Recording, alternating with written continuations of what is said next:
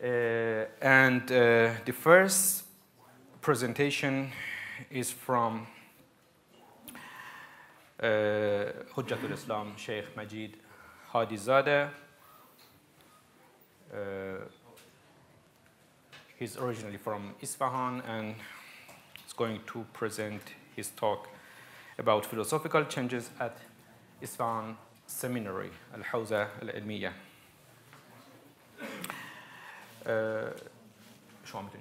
The presentation is in Persian and can be translated into English. It's okay? 20 دقیقه شما من 25 دقیقه شما یادآوری می‌کنم. بسم الله الرحمن الرحیم. الحمد لله بالعقل و الصلاة علی النبی و الاهل. موضوع این صحبت بنده که سعی میکنم برای تسهیل امر مترجمین خیلی شمرده و آرام خدمت شما مطلب رو عرض بکنم، برشی از حوزه فلسفی اصفهان در 2 قرن 11 و 12 هجری قمری است. به عنوان نمونه‌ای از حوزه‌های علمیه شیعی که به صورت عملی فرایند تکامل اندیشه‌های فلسفی فقط به عنوان نمونه مانند افکار اصولی، فقهی و دیگر علوم در این حوزه رو به نمایش در بیاورد. عرایض بنده از 2 قسمت اصلی تشکیل میشه. در قسمت اول 4 نکته رو برای تبیین موضوع خدمت شما عرض میکنم. الف، منظور از فلسفه اسلامی در این عنوان فلسفه سینوی با تقریر متأخر جناب خواجه نصیر است، نه مثلا تقریر ابن رشدی حکمت اسلامی. ب، حوزه زمانی مورد نظر ما اگرچه تقریباً از سال 400 که ابو علی مسکوی در اصفهان به فلسفه ورزی اشتغال داشت و 421 که از دنیا رفت شروع میشه و تقریباً تا 1355 قرب به 70 سال پیش 55 قمری که حکیم شیخ محمد خراسانی آخرین فیلسوف بزرگ اصفهان رحلت کرد، این دوره تقریبا 950 ساله رو در بر میگیره، اما تمرکز ما بیشتر بر روی 2 قرن 11 و 12 و فقط 2 طبقه از حکمای اصفهان خواهد بود. جیم، حوزه جغرافیایی مورد نظر ما در تقریر اولیه همه منطقه اصفهان یعنی از ری تا جبال رو در بر میگیره، اما در این دوره‌ای که عمدتاً مورد نظر ماست اصفهان پایتخت رسمی یک حکومت سیاسی میشه و لذا خود این شهر رو ما بیشتر مد نظر داریم، اگرچه توابع او در همه این منطقه گسترده هم شامل این صحبت خواهد بود. دال، روش بحث ما و نوع این صحبت تراث‌پژوهانه هست، نه تاریخی و نه جامعه شناسی فلسفه، اما ثمرات او به ویژه در بحث جامعه شناسی و شناخت فضای اجتماعی فلسفه میتواند ثمر داشته باشد. و آخرین نکته این که این صحبت بنده صرفاً یک نمونه هست. ما در همه حوزه‌های فلسفی اسلامی در جوامع شیعی و حوزه‌های کلامی در حوزه‌های اهل سنت ایران نمونه‌های این مطلبی که عرض می‌کنم رو به راحتی پیدا می‌کنیم. در داخل ایران حداقل که مورد مثال ما هست، حوزه‌های شیعی و سنی در این مطلب کاملاً با هم مشترک هستند. با ذکر این چند نکته امیدوارم موضوع صحبت ما تا حدودی روشن شده باشه.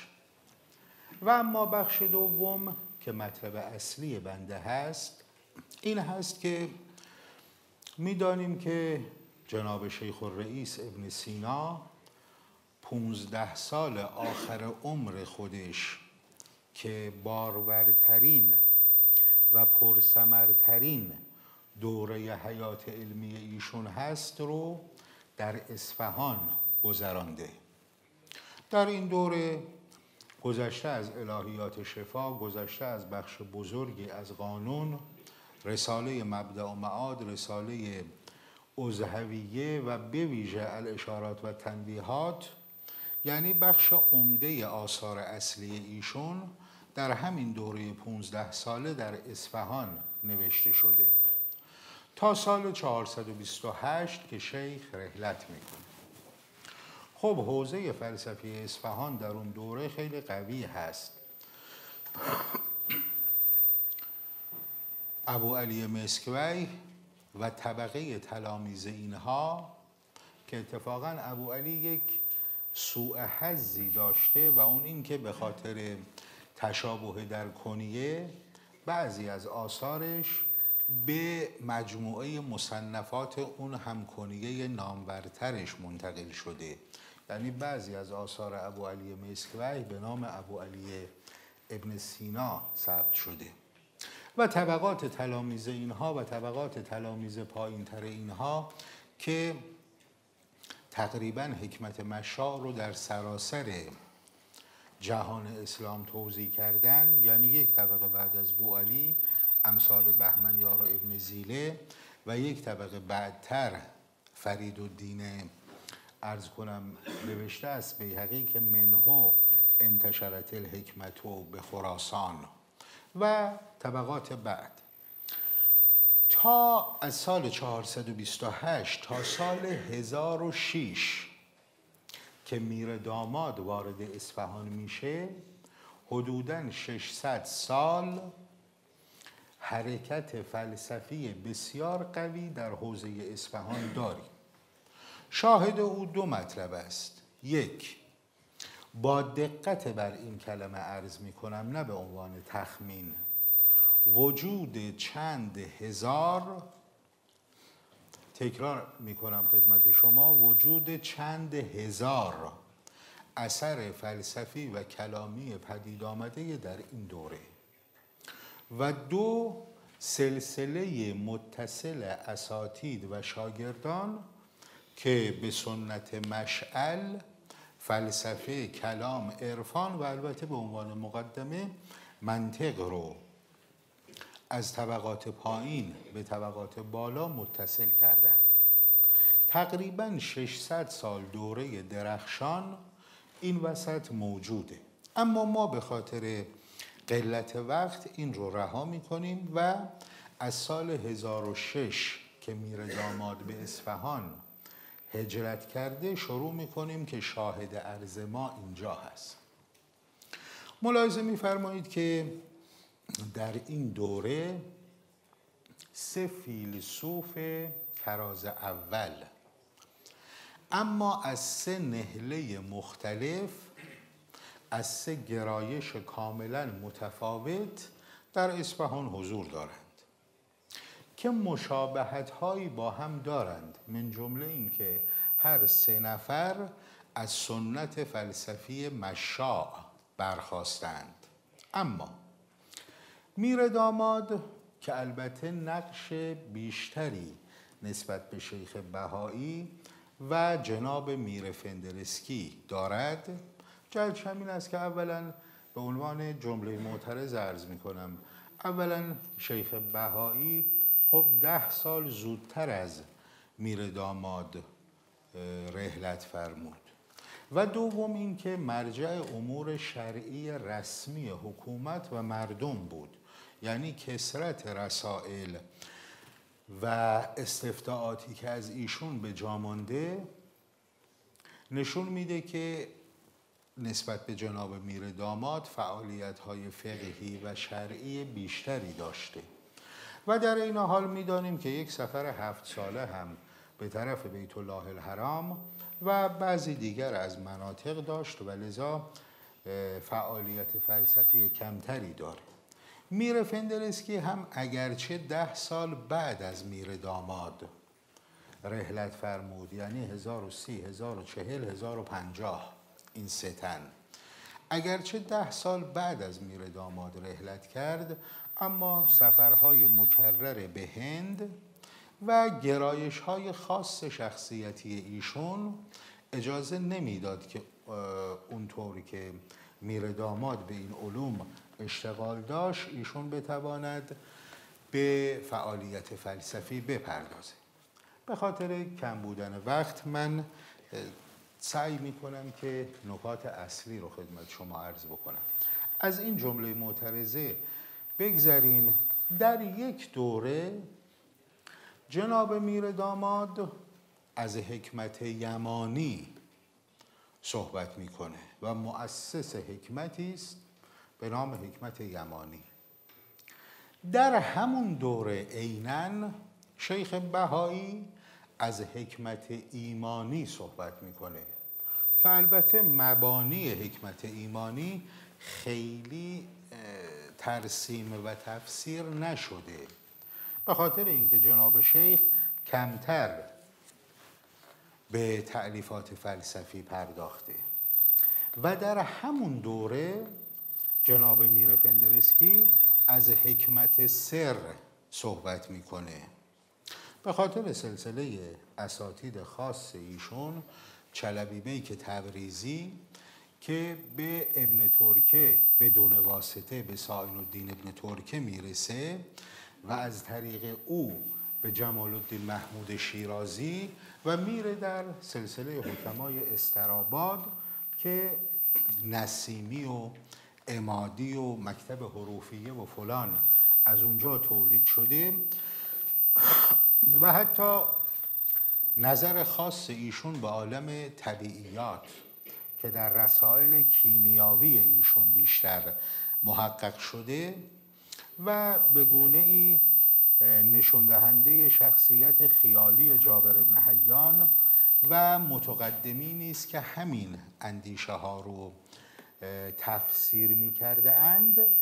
این 3 حکیم با 3 اندیشه کاملا مستقل، یعنی 3 نوع فلسفه منحاز و مستقل از هم، 3 فلسفه کاملا جدای از هم، حکمت یمانی و حکمت ایمانی و حکمت سر، که خود جناب میر فندرسکی از اضافه کردن یای نسبت به این کلمه و گفتن حکمت سری ابا دارد، حکمت سر رو برش اصرار دارد.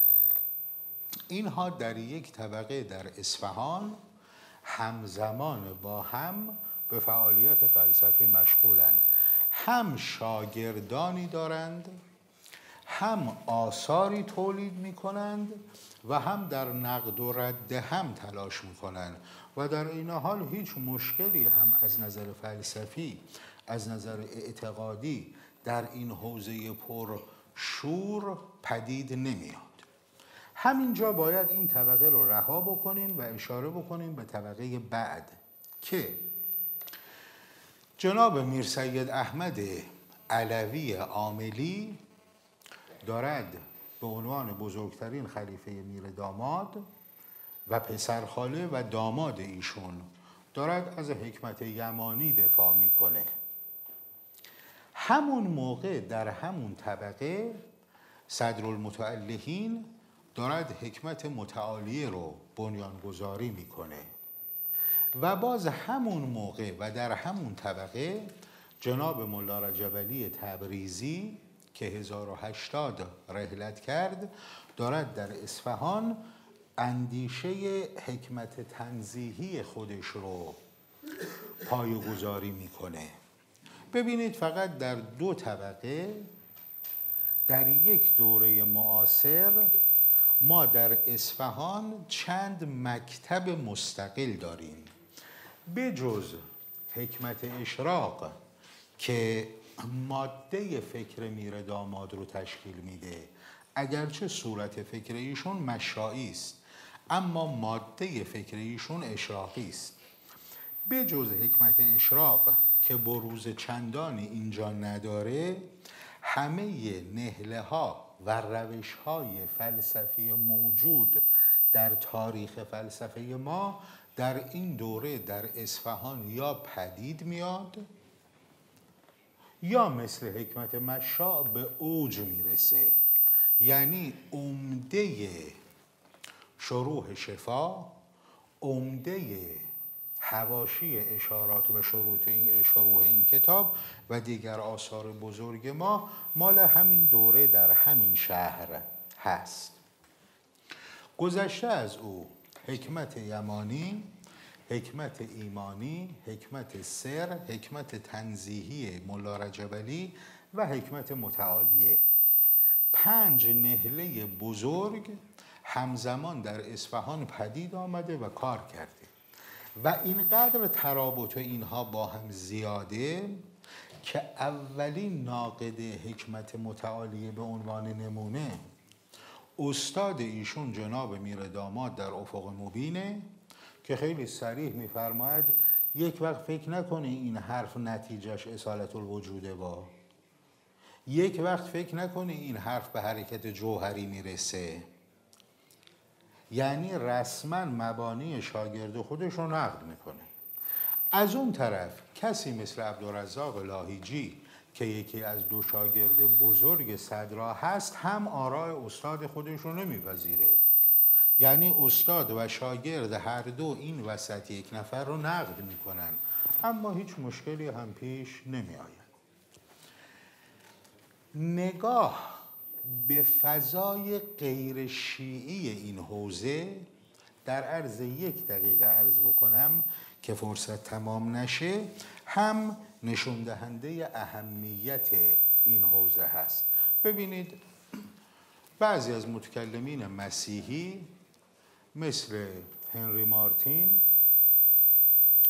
و کسان دیگری که مشهور هستند آثاری می نویسند در نقد اسلام.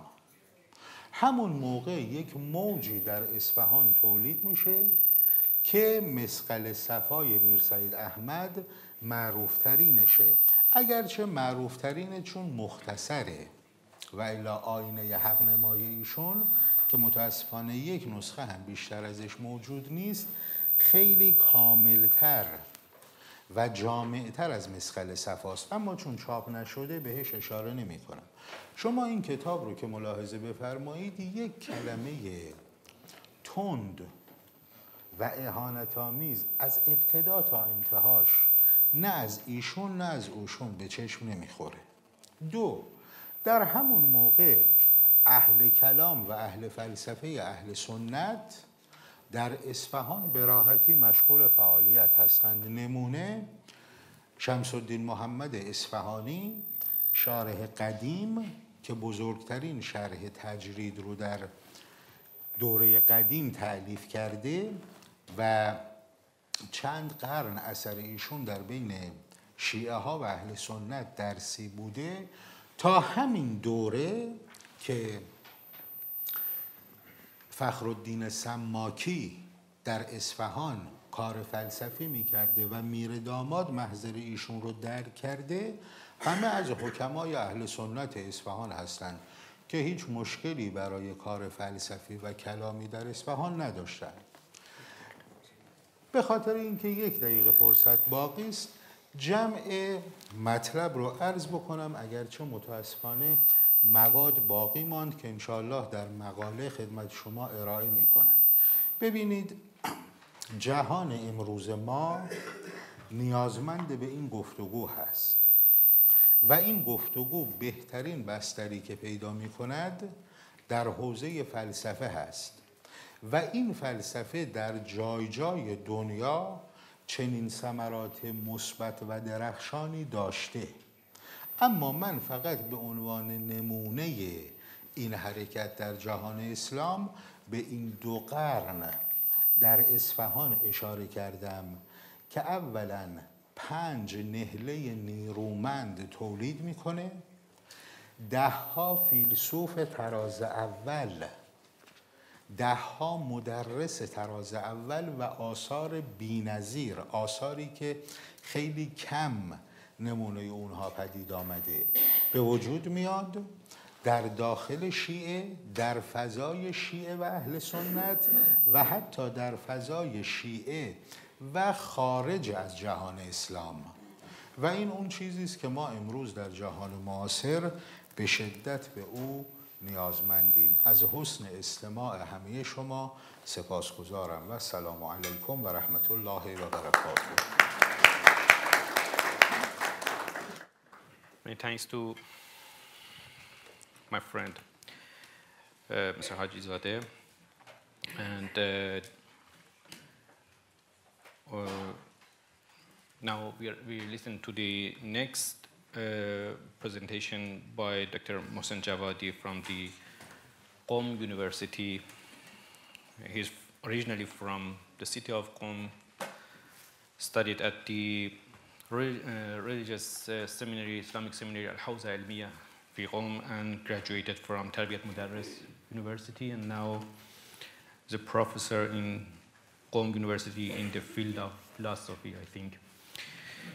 His presentation is about Shia practical theology.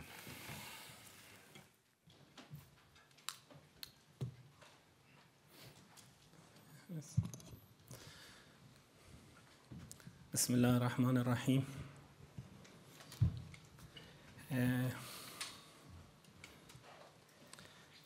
In the name of Allah. At first, I would like to thank the organizers of this conference, especially my dear brother, Dr. Mujani, for his help with different steps of arranging this conference. And the second point, I think my English presentation needs no translation because it is in Farsi. And the third point is that I'm not talking about the Isfahan, Maktab Isfahan or Isfahan philosophy. I'm talking about the practical theology, Shiite practical theology.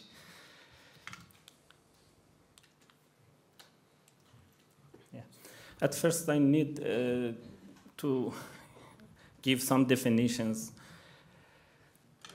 As you know, religion, this is the definition of Farabi in his famous book, Kitab al-Millah, or Book of Religion. Religion has 2 parts, opinions and actions. Al-Ara wal-Af'al. Religious opinion is the description of God and spiritual and human beings, a sort of human anthropology and description of God, their ranks in themselves and their stations in relation to God. The study of these opinions was called Fiqh al-Akbar, which is comparable to dogmatic theology in Christianity. This distinction is from Farabi, Fiqh al-Akbar, Fiqh al-Asghar, or comprehension of Ara, opinions, comprehension of Af'al. Note that fiqh is used in the general sense of understanding here, and not merely for jurisprudence as in common usage today. By actions, we refer to actions and words by which God is praised, like rituals, prayers, as well as the obligations we have in relation to each other and to ourselves. The study of these actions was called Fiqh al-Asghar, and today is commonly understood as jurisprudence. One of the main points of Shia understanding of Islam is that religion is not arbitrary. Religion has, bases in reality. opinions based on truth and actions based on the good. It is necessary to refer to one philosophical point. In Islamic philosophy, they distinguish between two reason or two intellect or two aspects of intellect. They are talking about theoretical reason and practical reason. Theoretical reason aims at truth, but practical reason aims at good. So there is good and there is truth. The relation between good and truth is so complicated and need more time to be explained, but I'm not here dealing with this, issue. So the opinion based on truth, but the action based on the good. One of the main differences between the good and truth is this. In the case of truth, in the case of opinions, we are just, are passive with regard to the reality, reflect the truths of the reality in our mind. But with respect to the action, we want to change the world in accord to our understanding, to our plan. So we are active, not passive. So this is the distinction between truth and good. Also, the opinions and actions of religion were determined and restricted through divine revelation to the prophets. But truth and the good are their basis, respectively. Truth are the base of opinion, and the good is the base of action. When we come to the philosophy, we have also two sorts of philosophy, theoretical, practical. Theoretical philosophy is the knowledge and discovery of those truths we are not able to do when we know them. But practical philosophy is the knowledge of what we can do when we know it, as I told earlier, that in the case of practical philosophy, like practical, issue, we can change the world in accord to our plan, to our desires. But in the case of theoretical knowledge, we are only the mirror of the nature, mirror of the world. So also philosophy, theoretical philosophy based on truth and practical philosophy based on the good. But the procedure of grasping the knowledge in philosophy and in religion is different. In philosophy, we come from the procedure of demonstration, base our knowledge on the truth, our practical knowledge on the good. So by good, I mean the good of human being, the good of humanity, the good of, like eudaimonia or happiness or well-being. Also, theoretical and practical philosophy were determined by the philosophers through demonstration. They are based on truth and the good. So you can see that the basis of religion and the basis of philosophy are the same. We are seeking truth and the good through revelation in the case of religion and through demonstration in the case of philosophy. This is the main point of my paper. So this is from Farabi. The functions of philosophy. According to Farabi, philosophy has two functions in relation to religion.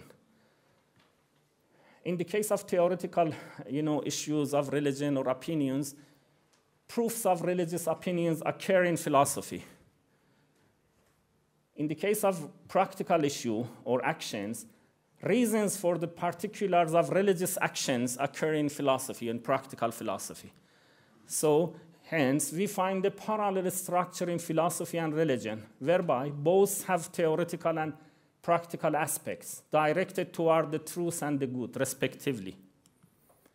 So we have a third knowledge, different from philosophy and from comprehension of religion, or fiqhul ara, fiqhul af'al. This is fiqh, or comprehension, or jurisprudence, and the second is philosophy, and the third is kalam. Corresponding to the two parts of religion, we have two sorts of kalams, or apologetics, because kalam sometimes translated into English into theology, but is not correct translation, so it is better to be translated to apologetics. Corresponding to the two parts of religion, we have two sorts of kalam, or apologetics, which is understood as the defense of the opinions and actions of religion. and is not to be confused with the contemporary meaning of theology. Kalamul Ara, theoretical kalam or apologetics, Kalamul Af'al, practical kalam or apologetics. So this is the third knowledge or third, maybe sometimes kalam, it is better to be called art, not knowledge, because, kalam has a defensive character and uses dialectic more than demonstration. The main purpose of kalam is defending opinions and actions, even though we have no proof or reason for the truth or goodness of the opinions and actions. So this is the art of kalam, sort of defending opinions or actions of religion, using different, propositions, sometimes using demonstration, but not necessarily to be used, we can use other sorts of dialectic, rhetoric, and many things. The word kalam, which is parallel to apologetics in the West, usually is translated as theology, but this is not a very precise translation. It is closer to a scholastic theology or to the apologetics, as I told. So when we come to the history of Islamic civilization, theoretical kalam in the Islamic world has a rich history, and there are many arguments and justifications for the theoretical beliefs of religion, such as the existence of God, his unity and knowledge, and his providence or the afterlife. And there were many scholars and books that defended theoretical religious claims. We have a rich history of Kalamul Ara, many books devoted to prove the existence of God, to talk about philosophically or maybe rhetorically or dialectically to defend the religious opinions. But when we come to practical side of religion, concerning actions, however, there are only a few books called The Reasons of Islamic Laws, Ilalul Shara'i'. But they are mostly collections of narration and are not developed in a rational and a systematic way. We have no, good systematic book about defending our religious actions. Yes, we have jurisprudence talking about the obligations, but jurisprudence is different from kalam. Kalam tries to defend these, actions, these obligations, not talking about the obligations, talking about the, defending these obligations. So kalam is different from fiqh or jurisprudence, and also from philosophy, because philosophy is not just defending the religious claim. It's talking about truth. Sometimes, they overlap with kalam or maybe comprehension, fiqh. So we have another thing. I'm not sure that this form of study is common in English philosophy or the Western philosophy, although I'm not sure about the history of this sort of, considerations, because we have a book called Ilahiyat bil Ma'na al-Akhas. We have metaphysics, but at the end of metaphysics, they have a part or a discussion about divinity with a philosophical argumentation. So they called Ilahiyat bil Ma'na al-Akhas. I'm not sure about Aristotle also. We cannot find this form of study Ilahiyat bil Ma'na al-Akhas in the Greek philosophers, also in the West, but it is especially common in Islamic philosophy books. Nearly all Islamic philosophy books have a part called Ilahiyat bil Ma'na al-Akhas, theology in the specific sense, not in general sense as a metaphysic. In this part, one finds demonstration and proofs of the basic claims of religion, like the existence of God and his attributions and the afterlife. In practical theology, unfortunately, we have not Ilahiyat bil Ma'na al-Akhas in practical aspect. We have argumentation about the existence of God in philosophy or Ilahiyat bil Ma'na al-Akhas, but we have not argumentation, for example, in priority of family, on the value of justice, in the value of many other practical side. We have not argumentation in this issue. So in practical theology, however, which concerns the reasons for the actions of religion, we do not have a developed study of the ways in which these actions can be justified comparable to the discussions in theoretical theology. Also, there is a practical kalam. This is limited to apologetics and does not delve into the reasons for the actions defended. So even to this point, we have three things. Fiqh al-ara, comprehension of opinion, comprehension of action. Kalam, defending these claims, kalam al-ara, kalam al-af'al. And philosophy, theoretical philosophy and practical philosophy. So I'm talking about the reasons or the possible reasons for absence of practical theology in our history. Why practical theology was not developed like the theoretical philosophy. I give four possible answers to this question. We have rich history of theoretical discussion, opinions, defending opinion, justification of opinion, reasoning for opinions, but not about, other side of religion, of actions. We have not so much rich history in this side. We have a rich history of jurisprudence, but not kalam, not theology, not philosophy. So this is for a reason, I think, they are correct, but I'm not sure. Practical questions, unfortunately, practical theology is not practiced by the philosophers, but mainly is developed by the Muslim theologians and jurisprudence. I'm talking about this in next slide.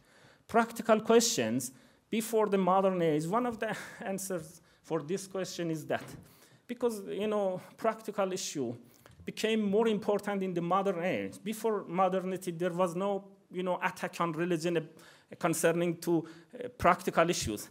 They deny the existence of God, they deny the afterlife, but they are not denying the, for example, practical issues of religion. Practical issue became more important in the modern age. So we have not a rich history of attack on religion with this issue. So we have not kalam al-af'al, we have not practical theology, because there was no, challenge of practical issue to religion. These are the new, problem for religion. So the first answer, practical questions before the modern age was not serious for scholars, and the priority of theory over the actions was common. This is the Aristotelian idea of the priority of theory over the action was common in Muslim, history also. There was no challenge, practical challenge to religion. The second answer, the scholars were afraid to discuss practical issues because it opens the door. Because, people usually, not scholars, people usually are engaged with the actions of religion, not the theoretical aspect of religion. So usually scholars were afraid to discuss practical issues because it opens the door of skepticism and, in consequence, abandonment of the required actions. This is the second answer. The third answer comes from the, governments of the Islamic eras, because mainly they prevent people from discussing about justice, about the practical issues, but they were not preventing them from talking about God, God's existence, as God's attributions, the practical issue related to the rulers, and so they have some problem with this. And scholars usually afraid of discussing these issues. And the fourth, there were worries about not being able, because scholars have some worry about that. Not being able to prove or to justify all actions of religion. So they leave the whole of the project of justification of actions. There were worries about not being able to give reasons for all of the actions of religion. So the final point, I was just refer to the titles because I have no time, the titles of this, and finish my paper. Grounds of Shiite practical theology. Shiite practical theology, Shiite scholars, by accepting a sort of objectivism and even realism alongside with rationalism in religious actions, tried to build a framework and basis for practical theology, but they were unable to apply it in detail. There are some points, some reasons for the possibility of building or grounding a practical theology based on Shiite teachings. Some of the teachings are these, and we can find more than these. Harmony of reason and revelation, which is embodied in Sharia. As you know, many of Shia scholars believe in the husn qubh aqli, husn qubh zati, essentiality of goodness and badness, or reality of goodness. It is not arbitrary. It is not possible just on the will, on the desire to say that something is good, something is bad. The goodness or badness has essential and rooted in the reality, and also can be discovered by reason, the rationality of goodness and badness. These are the 2 points of the Shia understanding of normativity. And divine wisdom and purposiveness, because most of the Muslim theologians, Ash'ari theologians, reject the divine wisdom and the purposiveness of God's actions. So, but if we accept the purposiveness and the purpose of God in creation and divine wisdom, we can ask some question about the normative questions and try to find reasons for normative questions. But if we deny the purpose of God or the divine wisdom, we cannot have possibility, or we cannot write to discuss about the normativity or the goodness or badness. And the final point, justice as the basis of creation and the legislation. And they told that the time is finished. Thank you for, thanks.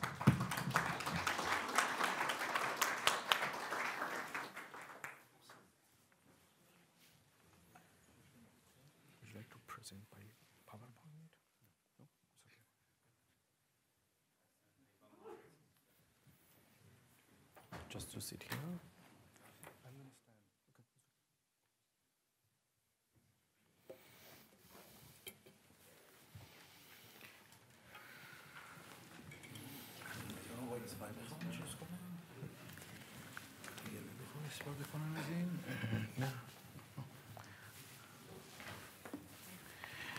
After 15 minutes, I will. Tell me when there's 5 minutes. Just to save the time, we're going to the next presentation by Sajjad Rizvi. It's about Avicenna in the Shia provinces, the rule of Mullah Mahdi Naraqi as a philosopher-theologian in an age of uncertainty. Sajjad is from subcontinent India, grew up in England and graduated from the University of Cambridge. And now he's a professor of Islamic studies in University of Exeter. The place is for you. I hope you don't mind if I stand here. I might walk around a bit. I think we should be mashayun in many ways, especially with me, who I have this sort of haybat, as they said about Mir Damad, so I should always be moving. First of all, I'd like to thank Sayyid Ali Mujani and all the organizers for their wonderful hospitality, bringing us all together. It's always lovely to see old friends and make new ones. And it's especially lovely to be on a panel which works so well together.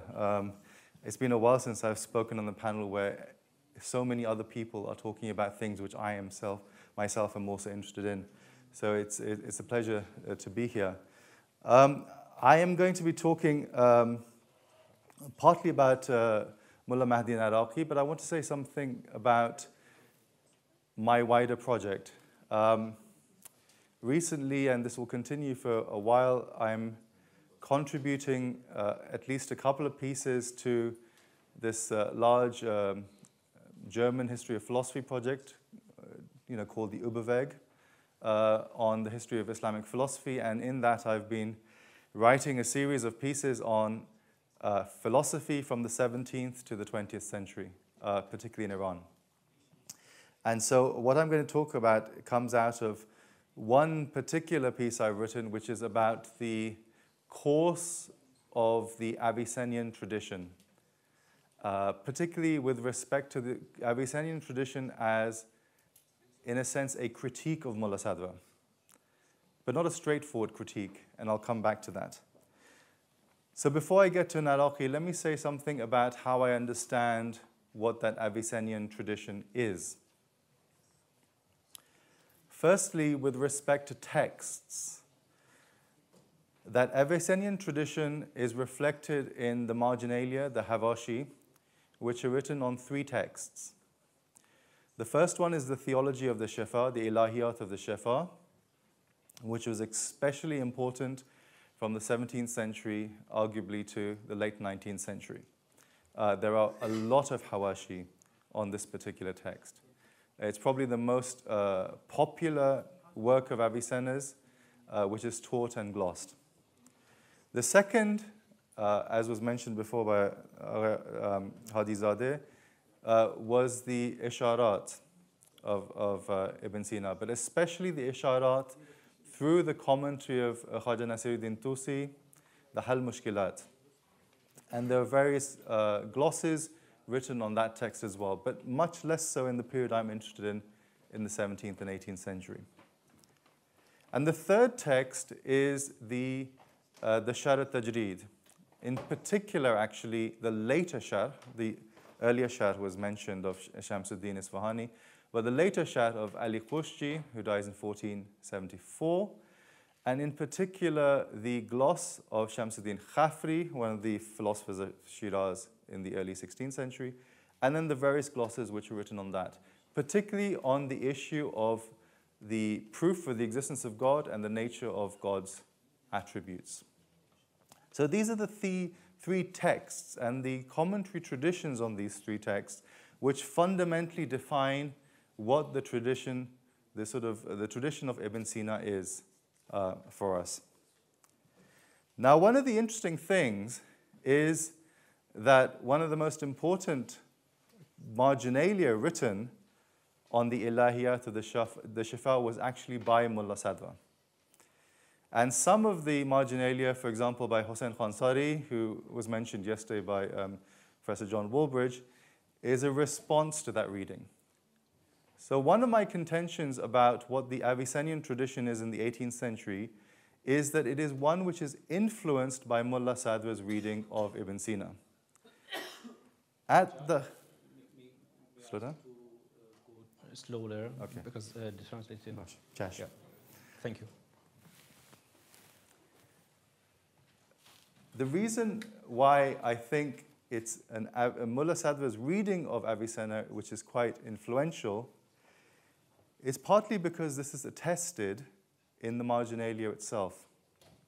I'll give you 3 examples of marginalia on the Ilahiyat which explicitly cite Mullah Sadra's reading as the most sensible, the most critical, the most useful. The earliest is by Muhammad Baqir Sabzawari, who again was mentioned by John Walbridge yesterday, in which Sabzawari consistently takes the side of Mullah Sadr against Khansari in his gloss, especially because he considers Mullah Sadra's reading, particularly of the metaphysics, especially in book 1 of the Ilahiyat of the Shifa, to be a more sensible and critical reading. The second witness is a hashia by someone we know very little about, who's probably writing in the 1730s, and I guess is a distant uncle of mine, Sayyid Jamaluddin Razavi, who has quite an interesting hashia on the Ilahiyat, which survives in a few manuscripts. The best manuscript is in Marashi. And in that also, in the introduction, he says the best hashia on the Ilahiyat is that by Mullah Sadra. It is much more philosophically interesting, again, than Khansari. And the third witness I'll give you is someone called Sayyid Abdulazim Linjani from Isfahan, writing in the 1810s, maybe 1820, who again says the same thing, that the best marginalia which explains what's going on in the ilahiyat of the Shifa is that by Mullah Sadra. So there's a sense in which that was Sadra's reading of Ibn Sina was successful. And it was successful in certain areas. It was partially successful in Sadra's postulation of his idea of tashkik al-wujud, of the modulation of existence, as something which comes directly out of Avicenna, and particularly comes directly out of Tusi's reading of Avicenna. Allied to this was the notion of wujud dhihni, mental existence, that to really conceptualize things, to have concepts in the mind which have a rigorous ontological foundation, you need to have this notion of mental existence, which corresponds to existence in extramental reality, wujud khariji. And this is something which comes very much out of Mullah Sadra's reading. And of course, there were other positions which were critical, such as Haraka Jawhariya, which is mentioned earlier as well, which people took issue with. But broadly, on the broad contours of the metaphysics of Avicenna, I would argue that Mullah Sadra's reading was extremely successful and was telling. And those who went against that, whether it was the Khansaris, whether it's Rajab Ali Tabrizi, whether it's Mir Fendereski, whether it was even Mahdi Naraqi in certain cases, they were very much going against the trend. And what is significant is that they had very little legacy. People later quote Khansari, but increasingly his reading is not taken up. Hardly anyone quotes Naraqi in the later period, and there's a big question about what sort of legacy Naraqi had. There are two other features of the Avicennan tradition which I want to indicate, which I've found out quite recently and I think is quite interesting. The first is that for the 17th century in particular, but arguably even for the 18th century, Mir Damad's understanding of Avicenna was also very influential. And there's particularly one issue on which Mir Damad's position becomes known as the position of Ibn Sina. And that is basically what he says about huduth dahri. So basically that the incipience, the beginning of the cosmos, is in this ontological realm known as dahr. And this, of course, is not the same as Avicenna's idea of huduth dhati, but it becomes the dominant Avicennian reading. So much so that everyone from the later 17th century onwards who describes themselves as a follower of Ibn Sina effectively supports the concept of huduth dahri. And there are a number of individuals, and Naraqi actually comes in the culmination of that tradition. So Mir Damad is very important.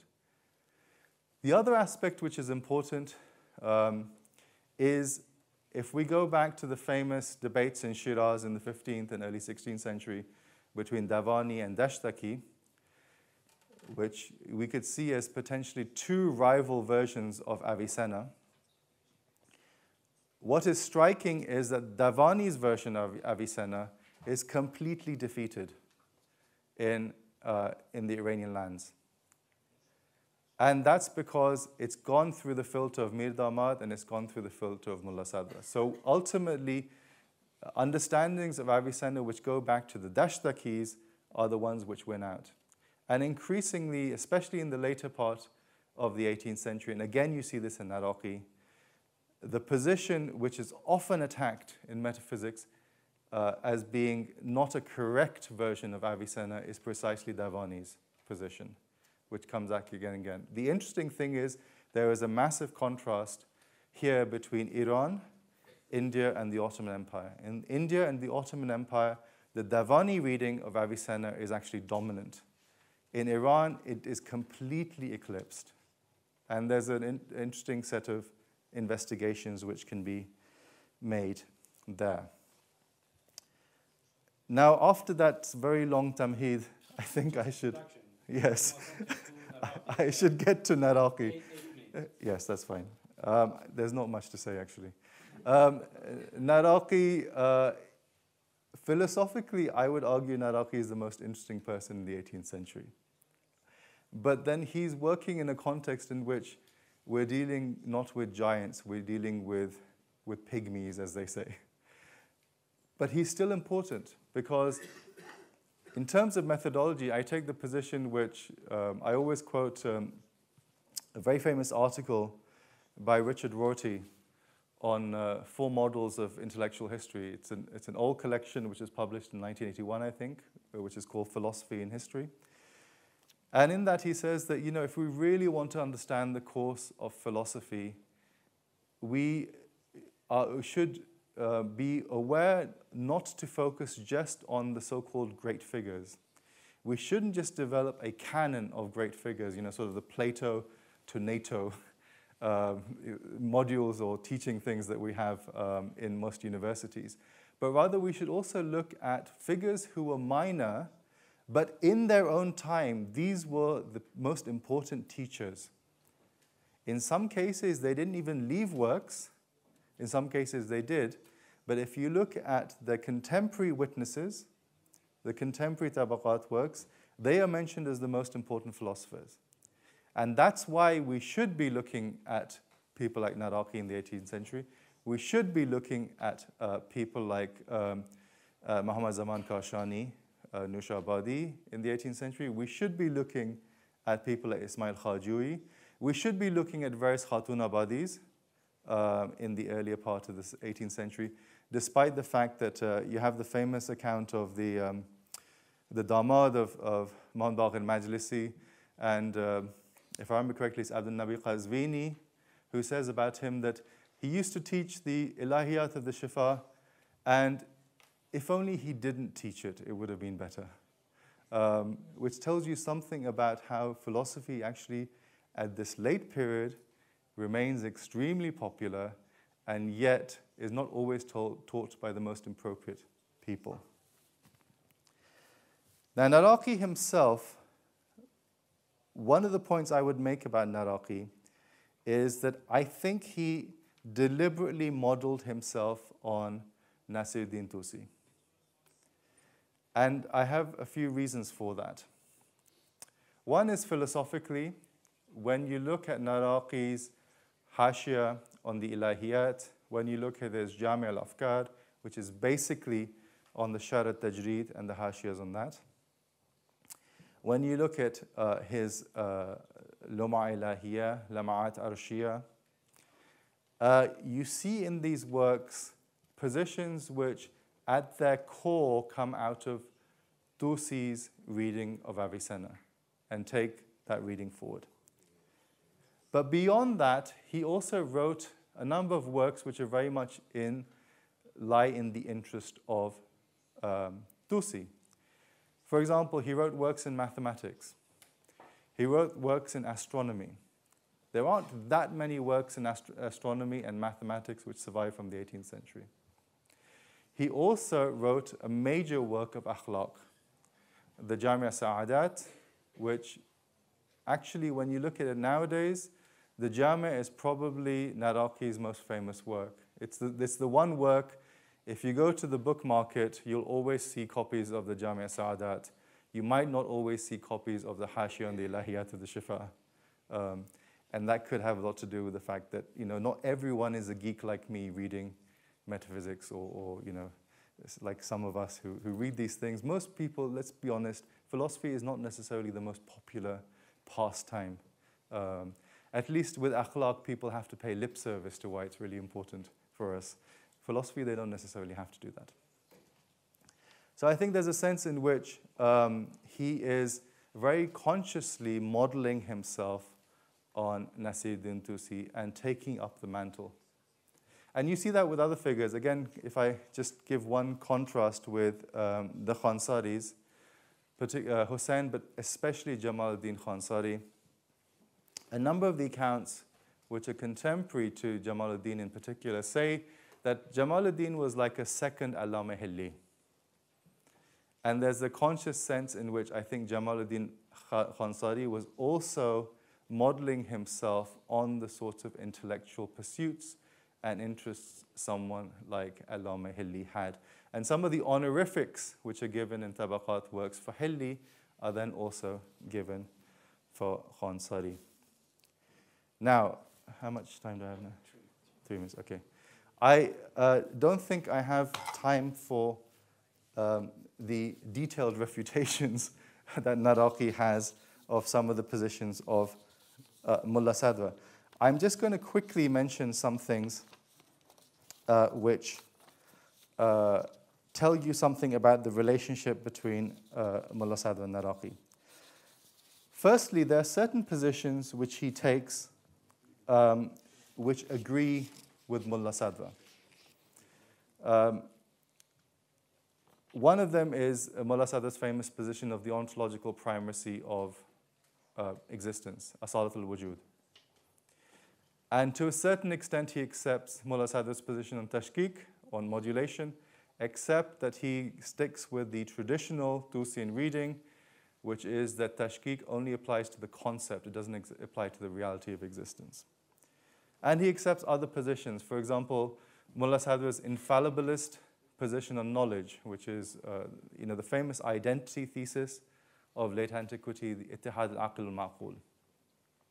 Alongside that, the idea that the infallibilism in knowledge requires the human intellect to be united with the active intellect. So there has to be a position of ittihad and not ittisal, which of course is the Avicenna position. So you can see in some of these he is taking Sadra completely. In others, he is taking Sadra's reading of Avicenna. And then there are positions which are critical. And one of these positions, I'll just mention this one position as the last thing, relates to the famous notion of Wahdat al-Wujud, of monism. One of the features which I forgot to mention earlier about the Avicennian tradition in the 18th century is that it was very hostile to monism. It was very hostile to a Qunawi reading of Ibn Arabi, which is that there is a hypostatic unity of existence, Wahdat al-Shakhsi as it was called. Naraqi also is very hostile to this. But he's also hostile to the way in which that monism is articulated by Mullah Sadra.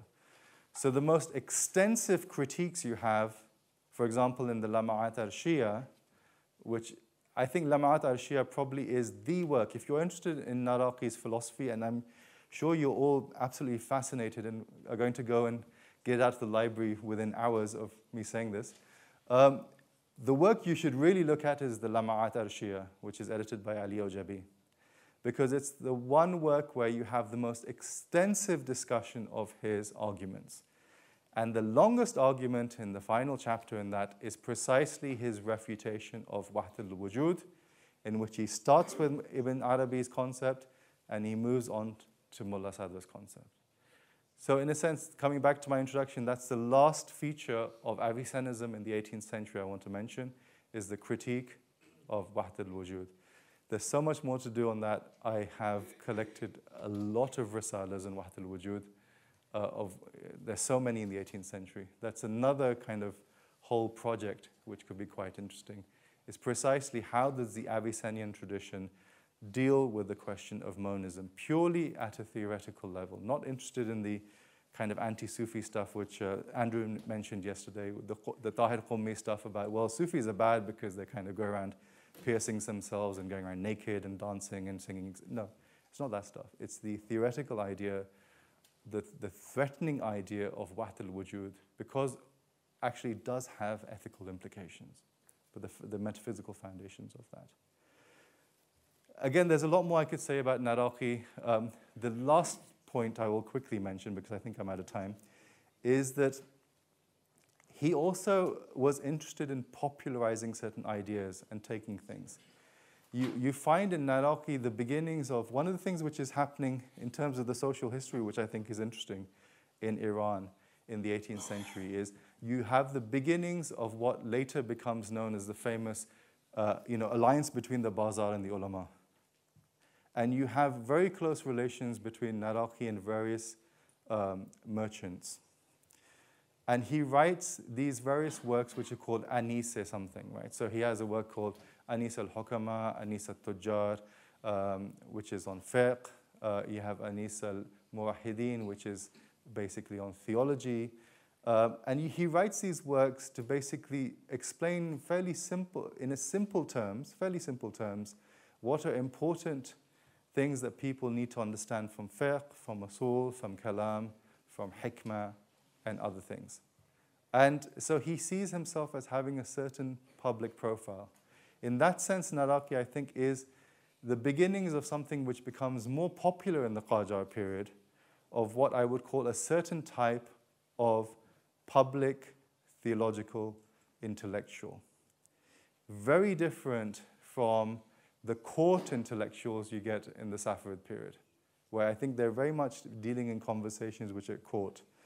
Naraqi is probably the first generation of people who think taking things outside of the court and dealing with other types of elites, merchant elites and other local notables and other types of elites. And that becomes more accentuated in the Qajar period, both in Isfahan and in Tehran. So to conclude in one sentence, Naraqi, really interesting guy, in the long term, completely lacking in influence and has no legacy. But if you want a certain witness to what the Avicennian tradition and the impact that's had for Mullah Sadr is in the 18th century, he is your best guy to go to. Thank you.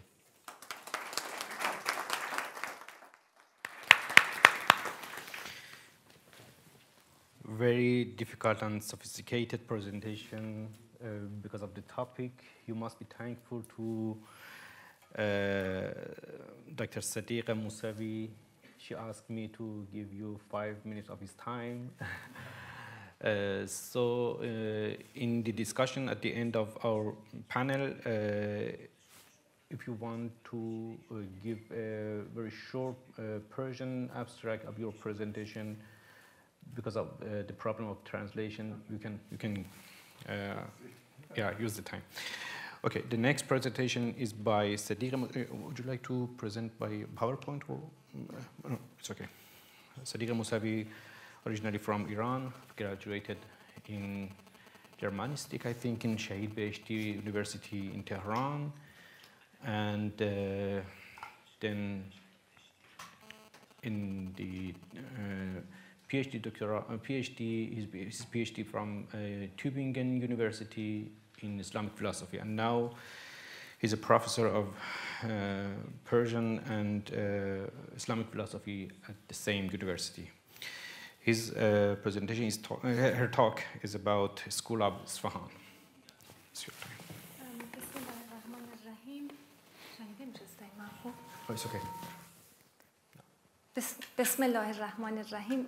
صحبت من البته به آلمانی خواهد بود، ولی میخواستم که چند کلمه به زبان مادری صحبت کنم. از سفارت جمهوری اسلامی ایران من تشکر میکنم به خاطر این همایش بسیار مفید و خوب که انشاءالله پیامدهاش در آینده ما شاهدش خواهیم بود، به خصوص از رایزن محترم فرهنگی جناب آقای سید علی موجانی و تیم بسیار خوب و فعالشون. من فکر میکنم که همکاران محترم جناب آقای دکتر سجاد رضوی یا رضوی و جناب آقای حجت الاسلام حادیزاده مسائل بسیار خوبی رو در مورد مکتب اصفهان بیان فرمودند. شاید همه اون چی که باید گفته میشد گفته شده، ولی من نگاه خیلی اجمالی به این مکتب دارم و مثل سروران محترم وارد بحث‌های راجع به علما و اندیشمندان و متفکرین با اون خصوصیتی که آقایون وارد شدن من البته نخواهم شد. وقت زیادی رو هم از شما نخواهم گرفت.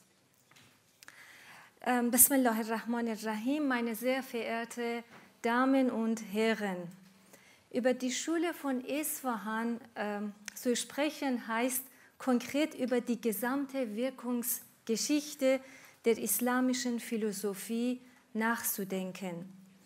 Dies hängt damit zusammen, dass viele Elemente dieser Schule einerseits auf ältere Erkenntnisse zurückzuführen sind, andererseits geht es um die Korrektur, die Überwindung und Erneuerung des philosophischen Denkens.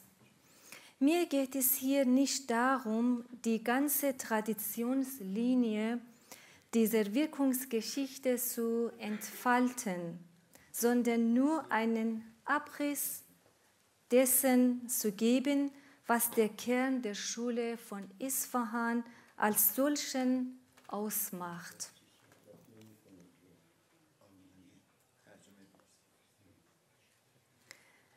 Die islamische Philosophie hat im Laufe ihrer Geschichte unterschiedliche Blütezeiten erlebt. Die Sonne der islamischen Philosophie ist sowohl im Orient, in Iran, als auch im Okzident, in Cordoba, aufgegangen. Die ersten Begegnungen mit den Werken des Platon und Aristoteles führten die muslimischen Gelehrten dazu, ihre eigenen philosophischen Gedanken zu entwickeln und später die philosophischen Argumente im Dienst der religiösen Wissenschaften anzuwenden. Festhalten möchte ich an dieser Stelle, dass es problematisch ist und wäre, islamische Philosophen, insbesondere Abu Nasr Farabi, Ibn Sina sowie Suhrawardi bis hin zu Mullah Sadra als Kulmination der Schule von Isfahan auf das griechische Denken zu reduzieren.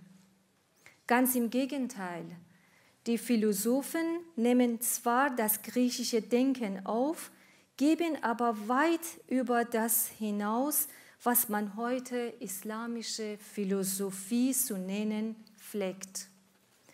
Die islamische Philosophie wird im Westen durch die westliche Brille gesehen und mit einem eigenen Geschichtsverständnis beurteilt. Dementsprechend sind Orientalisten der Meinung, die Sonne der islamischen Philosophie sei mit dem Tod Ibn Rushds im Jahre 1198 untergegangen. Auch Ghazalis Ablehnungen aufgrund der dogmatischen Lehren der asch'aritischen Schule im 12. Jahrhundert haben diese Auffassung gefestigt.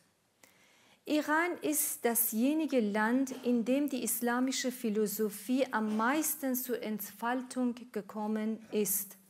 Schon im 10. Jahrhundert hat der iranische Philosoph Ameri, gestorben 991, versucht, den entstandenen Kontrast zwischen Theologie und Philosophie zu beseitigen.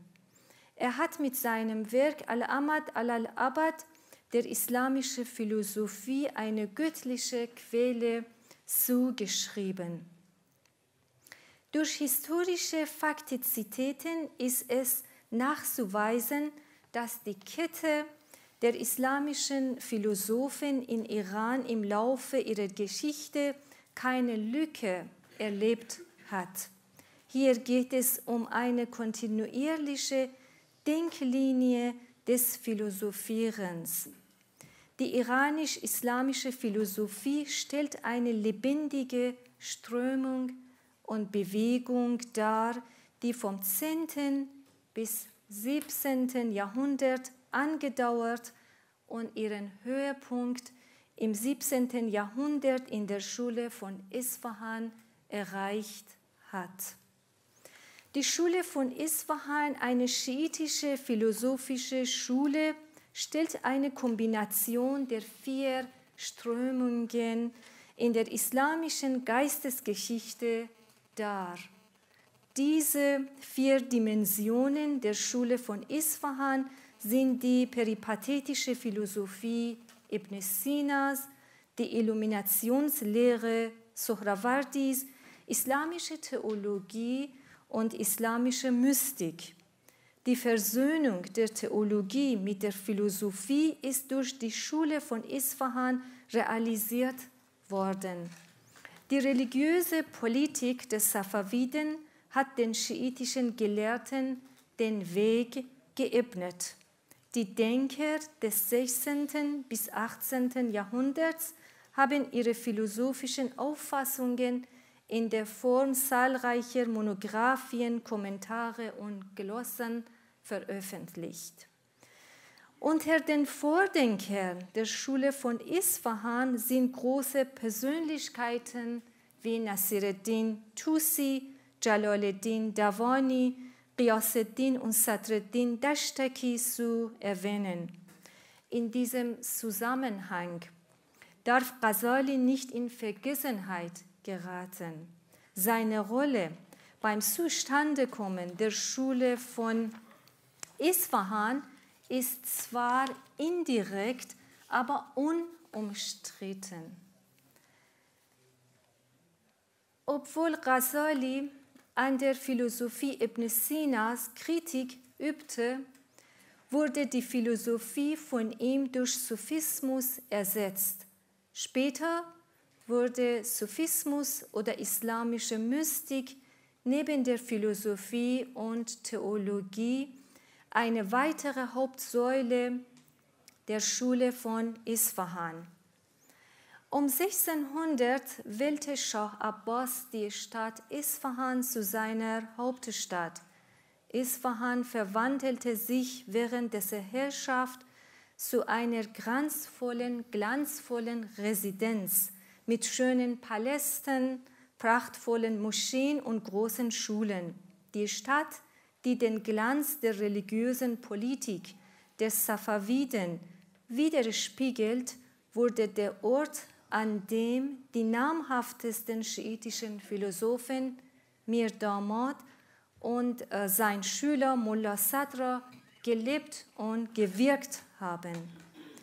Durch die philosophischen Werke Mir Damads, Mullah Sadras, Feyz Kashanis, Abdurrazzaq Lahijis, Mullah Rajab Ali Tabrizis und viele andere Denker und Gelehrte kam eine Vereinigung der Philosophie mit der Theologie in der Schule von Isfahan zustande. Es ist allerdings bemerkenswert, dass die Versöhnung zwischen der Philosophie und Theologie dadurch zu erkennen ist, dass die Philosophen und Denker der Isfahaner Schule zugleich Theologen, Koranausleger und gute Kenner der Hadith-Wissenschaften sind. Sowohl Vernunft und rationale Argumentation als zwei wichtige Faktoren des Kalam und der Philosophie Ibn Sinas, als auch die visionäre Schau und Intuition als wesentliche Elemente der Philosophie Suhrawardis und des Sufismus stehen im Mittelpunkt des Denkens der Schule von Isfahan. Der bedeutendste Vertreter der Schule von Isfahan ist, wie eingangs erwähnt, Mullah Sadra. Er ist der Vater einer Philosophie-Neugestaltung, in der 4 Denkströme auf eine neue Weise, nämlich auf sadraische Weise, zusammenfließen. Seine Werke basieren auf der langen Tradition der schiitisch-iranischen Philosophie, wobei sie keine Wiederholung sind. Der Höhepunkt der Schule von Isfahan bilden neue philosophische Auffassungen und der neue Blick Mullah Sadras, welche neue Horizonte eröffnet haben. Die alten philosophischen Traditionen als Grundlage und Fundament sind durch Mullah Sadra mit neuen philosophischen Elementen kombiniert worden und haben das glanzvolle Gebäude der schiitisch-iranischen Philosophie gestaltet.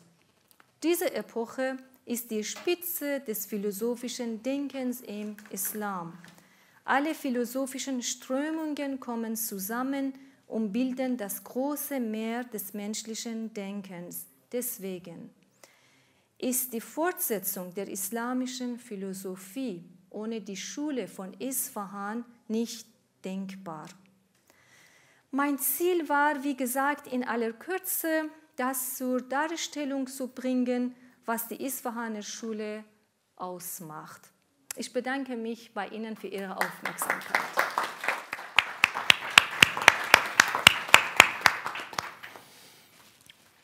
Vielen Dank, Frau Mousavi. Okay. Now that is the time for discussion. Mr. Mujani, we don't have any. Okay. We have 20 minutes and a couple of questions. I think for the first time from Mr. You want to.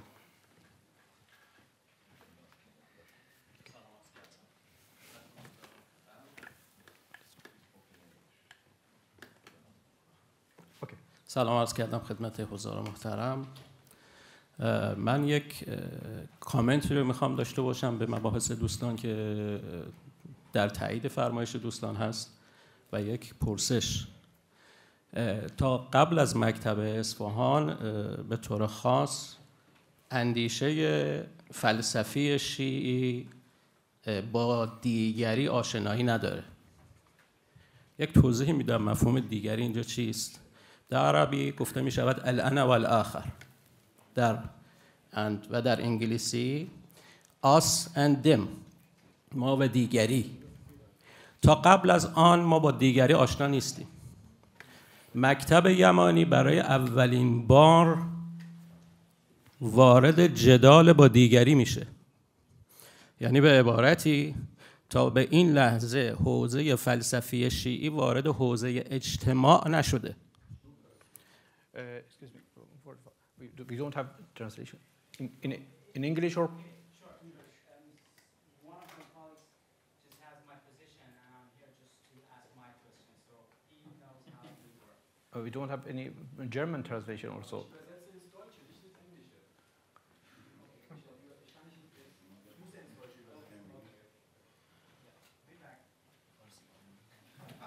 Okay, thank you.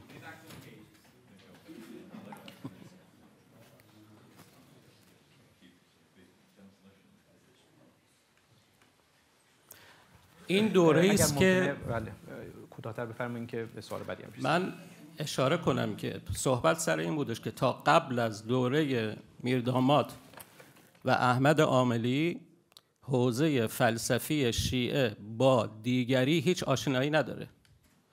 به عبارت این گونه بگویم که هر دیگری هم که در سایه فلسفی اسلام از موسی بن میمون تا یهودی‌های بغداد زمانی که بحث فلسفی میکنن ذیل کاتگوری فلسفه اسلامی ازش یاد میشه.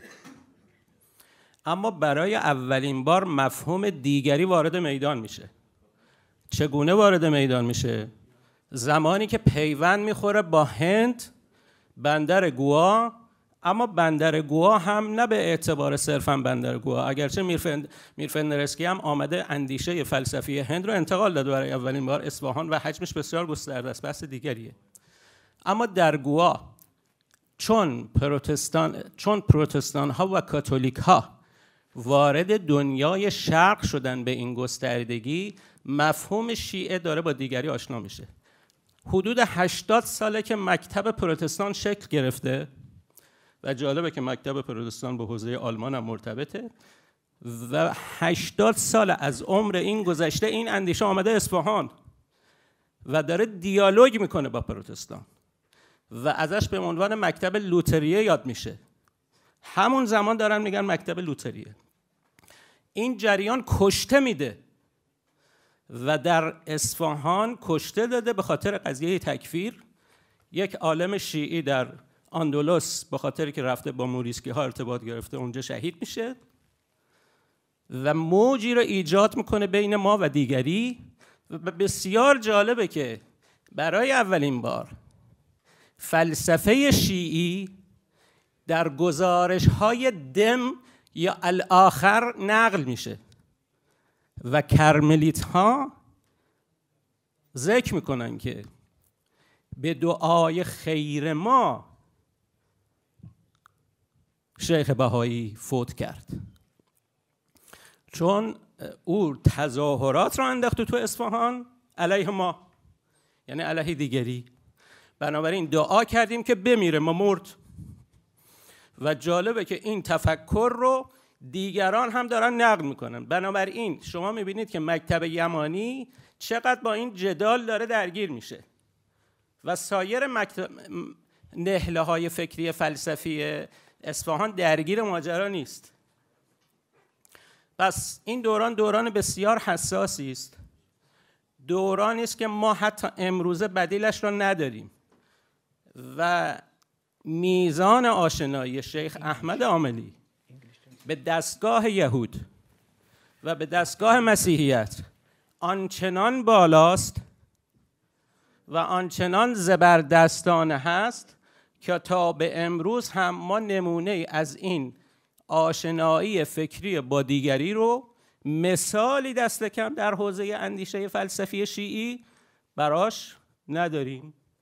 لذا باید یه تأمل اینجا بکنیم. اما سوال، آیا مکتب یمانی با مفهوم نقطه ایمن در ارتباط هست یا خیر؟ چون نقطه ایمن رو امروزه فضای دیجیتال و مجازی خیلی راحت‌تر میفهمه نسبت به سابق. متشکرم از این کامنت شما به موضوع مکتب اصفهان و یعنی اضافه کردن این وجهه جدید و سوالتون که ظاهراً خطاب به آقای حادیزاده است.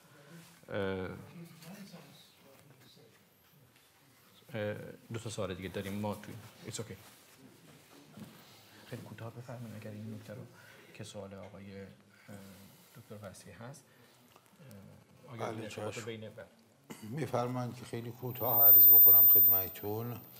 ببینید این ارتباطی که فرمودید خیلی عمیق‌تر و کهن‌تر از این تاریخه. اصفهان حقیقتاً در حوزه فلسفه اسلامی جایگاه آتن رو در فلسفه یونانی داره. ارتباطات از زمان خود شیخ الرئیس و سفرهای بعضی از تلامذه ایشون از مناطق هند به ایران شروع شده و بعضی از عناصر اشراقی موجود در فلسفه بوعلی و حتی فلسفه آثار متقدم بر ایشون، به ویژه اگر بپذیریم که فصوص الحکمه مربوط به فارابی هست. اگر نپذیریم، کما اینکه بعضی نمیپذیرند که هیچ، اما اگر بپذیریم که فصوص الحکمه یا فصوص الحکم از تعریفات فارابی هست، اون وقت تاریخ برخورد فلسفه اسلامی با عناصر شرقی اقلاً 7 قرن عقب‌تر از این تاریخ خواهد بود. الا اینکه بفرمایید اصلا فارابی چنین کتابی ننوشته، الا اینکه بفرمایید که اصلا فارابی چنین کتابی ننوشته و ایشون از اندیشه های غیر الهیاتی برخورداره و از اندیشه های غیر توحیدی یا حتی عدم قائل به وجود صانع برخورداره و حالا باید با یک رنگ عرفانی تفسیر دیگری ازش بشه. علی حال عناصر حکمت یمانی به صورت مختصر عرض بکنم، متاسفانه خیلی تفسیر نشده، خیلی موجود نیست و لذا از ماهیتش به اون صورت کامل به جز بعضی از نقطه‌های معروف مثل حدوث دهری و اینها اطلاع چندانی در دست نداریم و لذا چیستی این حکمت و عناصر اصلیش خب خیلی مفصله و در این 1 دقیقه‌ای که می‌فرمایند توضیح بیشتری نمیشه براش عرض کرد. در خدمتتون هستم. Next question is by Javadi. From whom? By okay, it's okay. Couple of very quick questions. Would you please? Yeah, a couple of quick questions for Dr. Javadi. First of all, thank you for your wonderful presentation. You mentioned about the lack of development of practical theology. Would this be connected to what I was saying yesterday, lack of connection between values and the jurisprudence, Islamic fiqh? In other words, there is a dissonance, if you like, between Islamic law and the values that the Quran and others espouse. The second question is, what would be the link, if any, between the practical theology that you were talking of and what is called Kalam Jadid, the new theology? Thank you.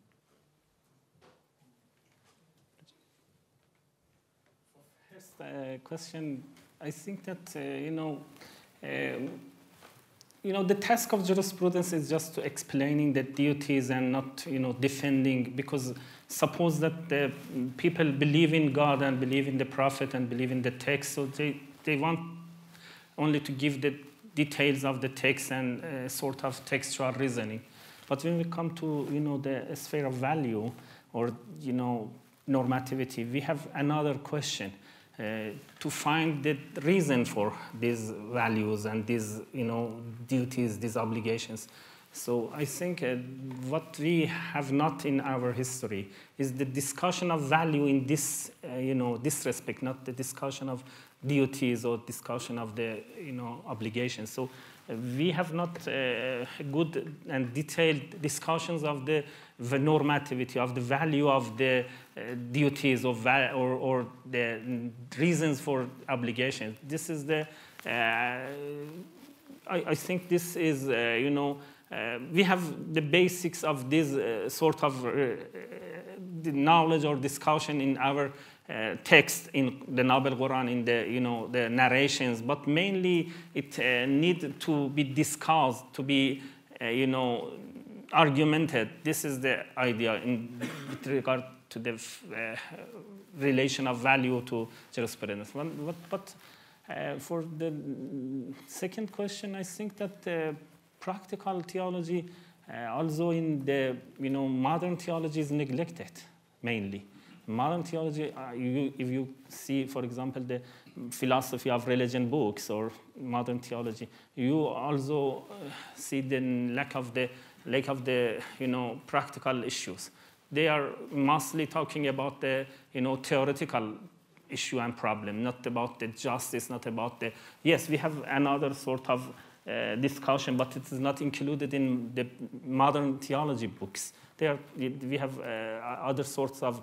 They are included in moral or ethics books, not in the not in the title of modern theology. Modern theology also followed the same way of the the old theology, mainly concerned with the theoretical issues, not practical issues. I'm not sure I understood your question correctly. Before coffee break, we have time just for two questions, one by Dr. Subhani and the other by Mohammed Amir. First,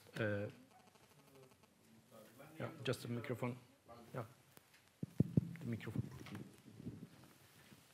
یه سوالی دارم نسبت به آقای دکتر جوادی. ببینید در باب بحث کلام کاربردی، حالا یه سوالی وجود داره که واقعا کلام رو باید همچنان دفاعی تعریف کرد یا نه؟ تأکید بر دفاع شما خیلی داشتید. به نظرم نه تاریخ کلام ما انحصار به دفاع داره و نه حداقل وضعیت کنونی که ما در دنیا داریم این مفهوم دفاع درش خیلی معنا میده. امروز حتی کلام نظری هم رفته به سمت دفاعهای از سنخ توصیف و اینها. اینو به نظر من یه مقدار این بعد دفاعیش رو کم کنیم، کلام هم گسترده تر میشه در حوزه کاربردی و هم شاید نافذتر باشه. اما سوال اصلیم اینه، ببینید نسبت به اینکه چرا کلام کاربردی توسعه پیدا نکرده، شما 4 دلیل رو یا 4 زمینه رو اشاره کردید که بیشتر هم شاید تاکید بر این بود، هم تو که الان فرمودید، ترس از طرح چنین پرسش هایی. آشنایی من حداقل نسبت به تاریخ تفکر ما این رو تایید نمیکنه. یعنی وقتی جدی ترین پرسش ها نسبت به خدا و نبوت مطرح میشه، فرمودن در مدرسه اصفهان به صراحت مستبشران مسیحی کتاب علیه اسلام می نویسن. اینکه یک کسی در مورد مثلا مسئله حجاب یا بردهداری و امثال اینا سوال کنه اصلا خوفی وجود نداشته. اشکال اصلی به یه چیز دیگه برمیگرده. اشکال اصلی این است که همونطور شما اشاره کردید تکیهگاه اصلی کلام ما از قرون میانه رفت روی فلسفه مصطلح اسلامی و فلسفه اسلامی باز به خوبی تاکید کردید که در حوزه فلسفه عملی بسیار ضعیف بود و اینم دلایل داره، قابل بحثه. من عامل اصلی ضعف کلام کاربردی رو در سنت اسلامی تکیه بر فلسفه اسلامی میدانم و ضعف بنیادین فلسفه اسلامی در تبیین‌های حوزه کاربردی دین و اعتقادم این است که اساساً فلسفه نمیتواند در حوزه جزئیات و موضوعات شریعت که کار کلام کاربردی است ورود روش شناختی داشته باشه. یه نکته نسبت به مدرسه اصفهان هم دو نکته خیلی کوتاه عرض کنم.